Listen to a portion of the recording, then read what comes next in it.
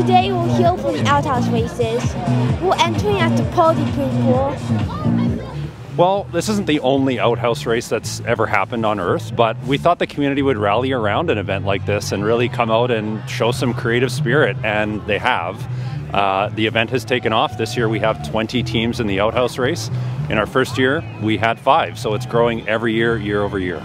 We really love doing these community events. We just thought that, Lumby is such an awesome little community here, and we thought, hey, you know what, let's put a crew together. The entry fees from today's race go to support the Monashee Trail Society, which is basically our local trail society. They're our ambassador for trail networks in our community, so it's going to a really good cause. Teams competed for bragging rights and a golden plunger. For Castanet, I'm Chelsea Metter in Lumby.